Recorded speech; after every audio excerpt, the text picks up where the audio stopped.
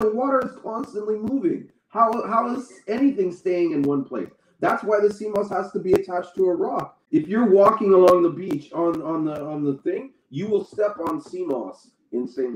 It's the most scariest thing. Get their wild craft in from. That's where they're getting their wild card. They're just picking it up off the bottom of the ocean. It's just washed up, so you don't know how long it's been sitting there. Mm-hmm. But here's something that many people don't realize.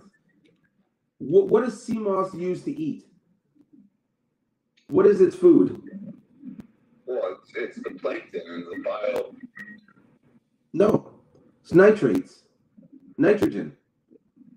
Yeah, exactly. So that's what it feeds on. It doesn't come from nutrients from the rock. It actually comes from the land, right?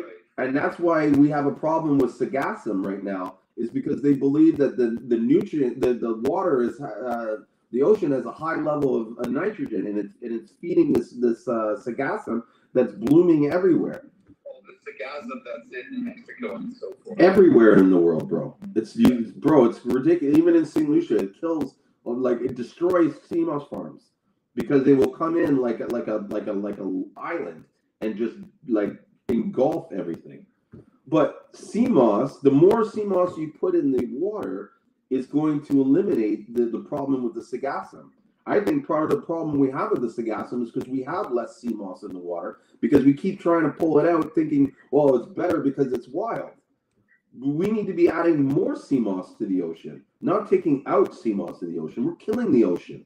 We're killing the ecosystem. Yeah, all the coral reefs. This is what I learned, right, about sea moss, is that sea moss can't grow, can't flourish properly in coral reefs, and that in fact, where there's coral reefs, it's not a suitable spot for growing sea moss, because coral reefs can't grow in high levels of nitrogen, and the sea moss needs high levels of nitrogen to grow. So it's counterintuitive.